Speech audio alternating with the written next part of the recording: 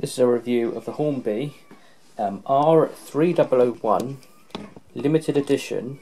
It's the East Coast livery and it's a Battle of Britain Memorial Flight Class 91. It's a limited edition exclusive to Model Rail, basically the magazine. It's limited production of 1,000. Most of them have sold out, but there are still some at the time of looking at the video. I'm just looking online. They are still in stock at modelrailoffers.co.uk.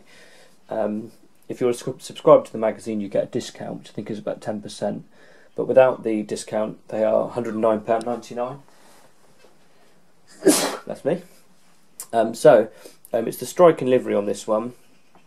Like I say, it's a limited edition, so I'll open it up, show you. So you get the sleeve around the standard Hornby box. It's actually the more modern Hornby box. So you can straight away see the locomotive as soon as you take the sleeve off.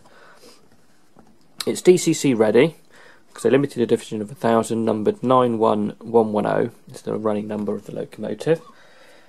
So on the end of the box you've got the information, so model rail information, DCC ready and whatnot. So it's limited edition, so it's quite nice to have it sort of written everywhere that it is a limited edition. So what comes with it is the detail pack. So there's I think a slight upgrade over the original Class 91, but it's not major new tooling or anything by the looks of it. So it's a standard operation sheet for this model. It's got information on just basically the standard ring-filled motor, as it's called in these models. So they've kept that original motor, which is a bit of a shame. Bearing in mind the cost of it, it would have been nice to have a bit of a upgrade. So there's just a bit of information that will stick, which is quite good. It's designed to be powered from the track or by the overhead power supply system, so it has got still in theory got power to the overhead system, so it says.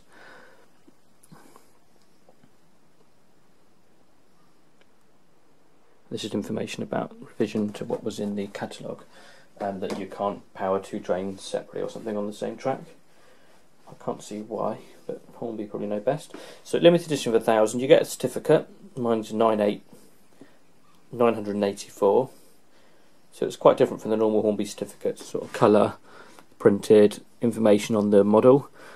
So it's saying about the strong links between Britain's armed forces and the railways, and the unique livery applied on the 2nd of June 2012 reinforces that bond, such and such. So that's really nice to get. It's just clear on the back. So I'll take the loco out. It's more like the background packaging on this, but obviously because it's very long and thin, which Hornby traditionally, sort of more recently, have done really with the longer models.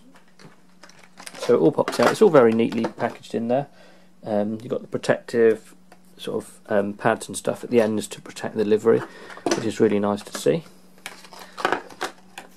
So if I move some of this out of the way, I just put that box in there to hold the box up a bit. So move that. So you also get in there the Battle of Britain Memorial Flight Spitfire, Hurricane, Lancaster, Dakota nameplates. So you could actually put those over the sides if you wanted to, so that it's got the proper etch nameplates, or metal style nameplates. So as I said in the detail earlier, like I said in the box, you've got the raised up overhead gantry if you want it. Just looking, actually the actual pipe isn't actually fitted into the bit poor design, quality control fail there. That's not actually fitted into the pantograph like I believe it should be. It actually looks too long, like it wouldn't even fit anyway. So that's not particularly good. You've got the roof switch to switch it on or off the pantograph. So let's look at the livery. Like I said, they haven't done any major works, but there's just dummy fake lighting effect at the ends, which is a bit of a shame, and at this end. But the livery is very, very, very nice on it. Obviously a lot of work's gone into the design on this one. So you can see the bright silver fade into the black at the ends, and you've also got the sort of the number of the locomotive with the RAF style livery on there. A nice detail at the end. So let's look at the underside. Like I say, it's just a ring-filled motor.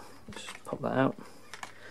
But obviously they've done quite a bit of work with the, you can see, 5-pole as far as I'm aware, with the bigger cogs. Quite a lot of work with all the cables in there. Go into more contacts to make it smoother compared to the earlier models.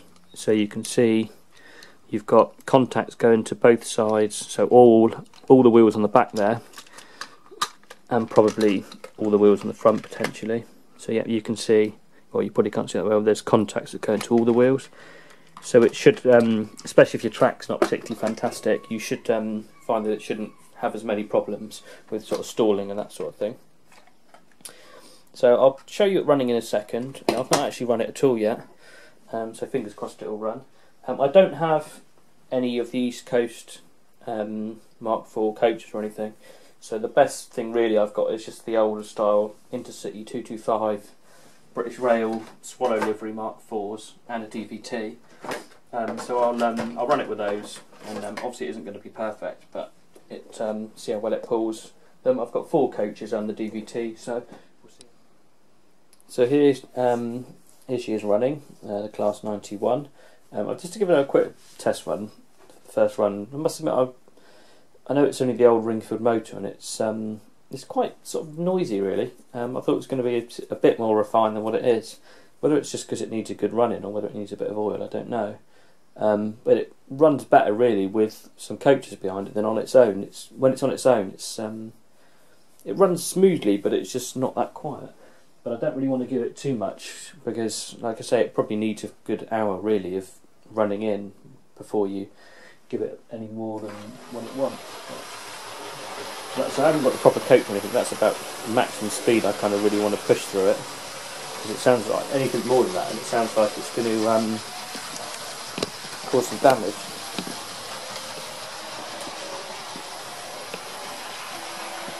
But I mean, it runs very smoothly other than that, just a bit noisy.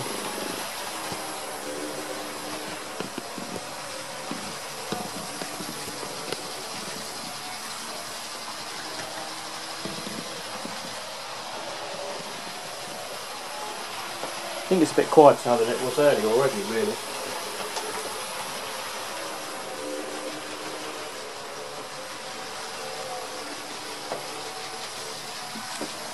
So it's got the super detailed DVT on the back there. I think it's a real shame that, bearing in mind they made the super detailed DVT, they haven't upgraded the power car as well. I mean, whether that's a sign they're not actually going to make many more different models, I don't know. But they've made the sort of Flying Scotsman East Coast models and things, which I guess the coaches for this would have been better with this. But I guess maybe they're not going to push it anymore. Who knows? I just think it's a bit of a shame that they made the DVT, so they could have easily, I don't know if that's a Mark III or Mark IV DVT, but they could have obviously easily tweaked it to do the Mark IV rate. Now I don't know with regards to the Flying Scotsman pack and all that they did, whether they've done a better DVT or whether it's the older style model. I mean, if they've kept the power car with the older style, the chances are they would have probably kept the older style DVT to go with it. You can see it pulls this sort of rake, alright. This is about the longest rake really that I can get on my layout without it looking too stupid really.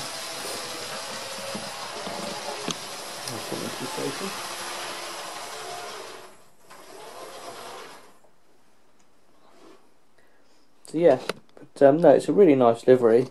So yeah, I do like it. I just think it's a shame that they didn't kind of push it a bit further. But then, if they would have done, you probably would have been looking at sort of 150 rather than £100 odd. So you kind of potentially get what you pay for. But you'd think with all the work they did in designing the livery and stuff, they would have pushed it out a bit further. It would be interesting to see if anyone does any sort of upgrades to it, to put lights on it, or to actually change the motor over to something a bit better. Because I'm sure it must be possible, something like, say, from the Intercity 125 style HST, like the engine and stuff out of one of those. Whether that would fit would be quite nice. But yeah,